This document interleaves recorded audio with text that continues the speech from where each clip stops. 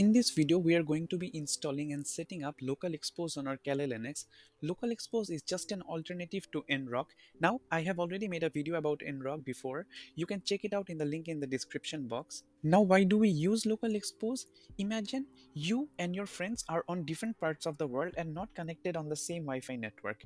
If you want to show your friends something on your computer or you host a web server, your friends cannot directly access it, right? Because you guys are not on the same local host. So with LOCALXPOSE, you can create a secure tunnel between your local host and your friend can directly connect over the internet and see your web server. LOCALXPOSE is completely free. You do not need any public IP or domain.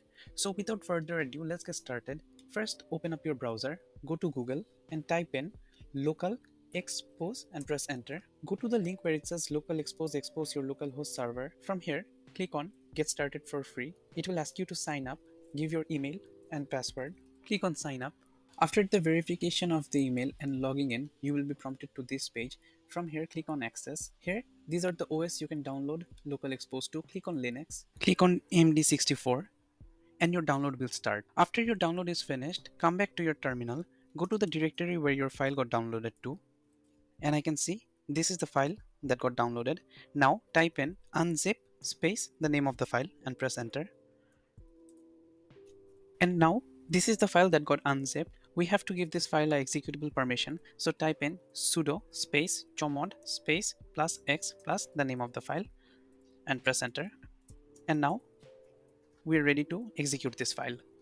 So type in // the name of the file space account space login and press enter. It will ask for your access token. Go back to the LOCALXPOSE web page, scroll down and you can see your access token here.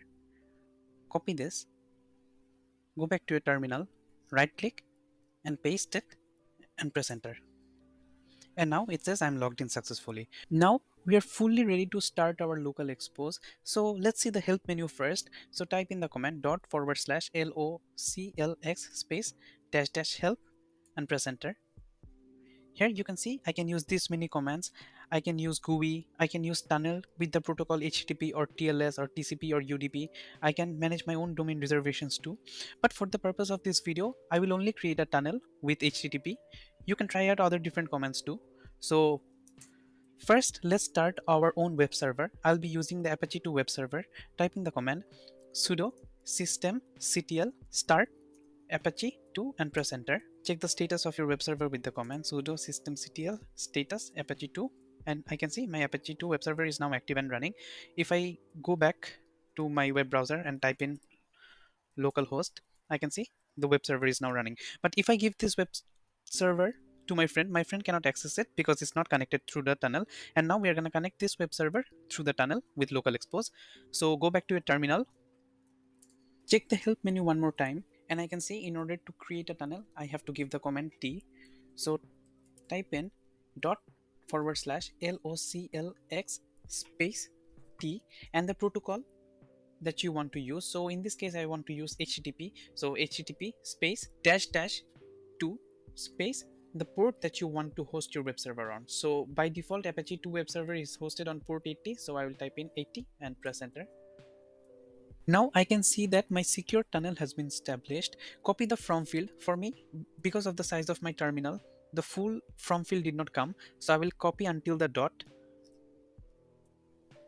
Go to my web browser,